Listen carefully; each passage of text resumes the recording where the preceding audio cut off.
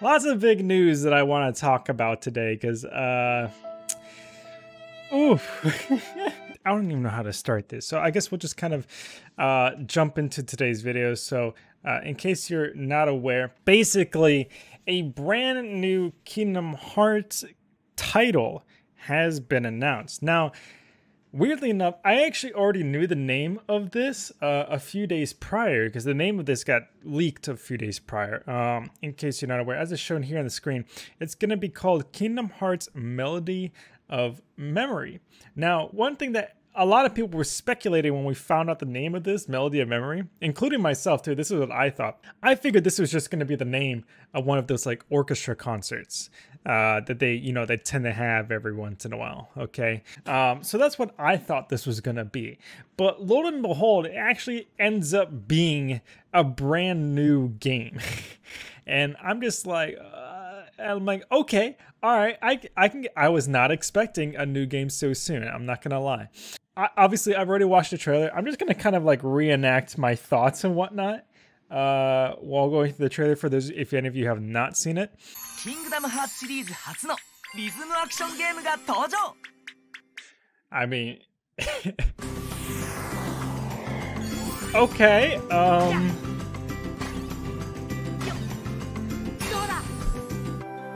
I'm like, it's a rhythm game? Like, okay, interesting, man. I'm like, okay. Alright, it's definitely a rhythm game now, and I'm here thinking like, why? Why? Okay. I swear there's gotta be a few people, including myself, who were having like the Little Mermaid, like, triggering flashbacks from Kingdom Hearts 1 and 2 while watching this. But at least from what I can tell, it honestly doesn't look too bad. It looks way more entertaining, in my opinion, compared to what they did for The Little Mermaid. This kind of seems a little boring, not gonna lie. But at least what they did before, like this part right here, actually doesn't seem too bad. And it's cool. It seems like there's some sort of like little like co-op mode happening here, which I think is pretty dope. Like, if I just rewind that real quick. Yeah, like, I don't know, like, you can see right here, there's like a, like, Riku and then Sora on the side. It looks like two people are kind of controlling. So, like, I mean, it's not too bad. It looks like a fun little game. It feels kind of like one of those, like, fun little side games for the series that, like, it's like, okay, sure.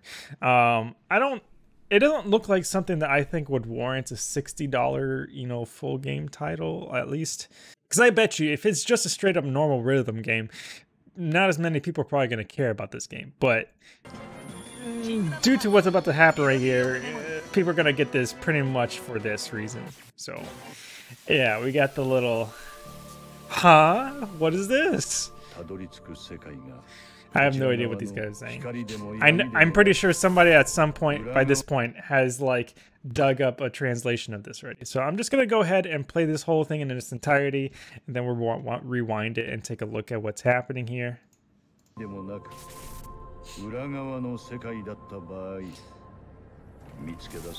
Zoom this.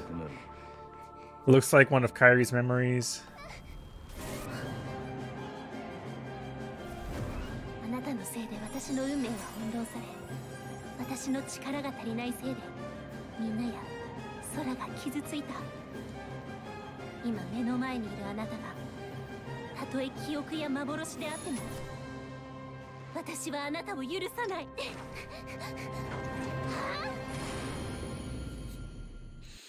So, I mean, it looks pretty dope, not gonna lie.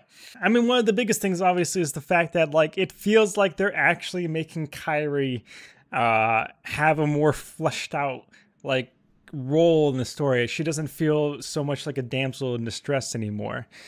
She feels more like an actual character, if that makes sense.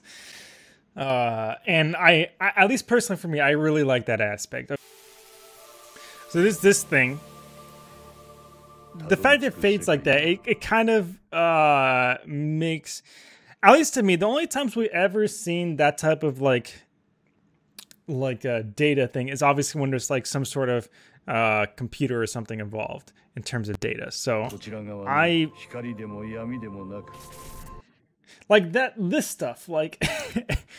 Now the question is, who's in the arc? Okay, now I believe there is speculation that it's Kairi inside of the arc right here, which is a reasonable guess considering that like this entire trailer features Kairi. So I mean, it's plausible. Now the question being like, why and how did Kairi end up in the arc so soon at such a young age? Because this is young Xehanort. Okay, obviously after he's taken Terra's body, so it's just like it comes to the question like how, what, where, how, when, why does this happen type of thing. Yeah.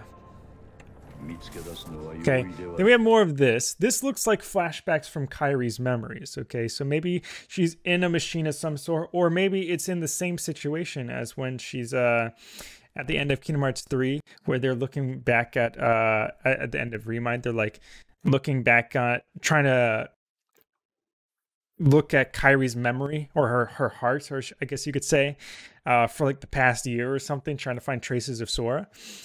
Maybe it could be a situation grabbed from here, grabbed from there, or something like that. Okay. Now, one thing I do want to say about this is that obviously most people think this is MoM. Okay, Master of Masters. However, and that would make sense considering the fact that obviously, of course, if you take the acronym of Melody of Memory, it spells MoM. Haha, big spoiler. However, one thing I do want to point out is the fact that, let's go back a little bit, yeah. One thing I want to point out is that just because he's wearing the black coat like this doesn't necessarily mean it has to be MoM. It could easily be someone else who has a black coat. All right. Now, who could that be? Have no idea. For all you know, this could easily be Xehanort. You have no idea. That's what I'm saying. And we can't recognize the voice either. There's no English version at the moment. So, yeah, I don't know. I don't know. You know Nomura is going to throw some weird curveball like, haha, this is actually my disciple all along. He's doing my dirty work for me while I'm doing something else. Like, you don't know that type of stuff. Like, you have no idea. You have no idea.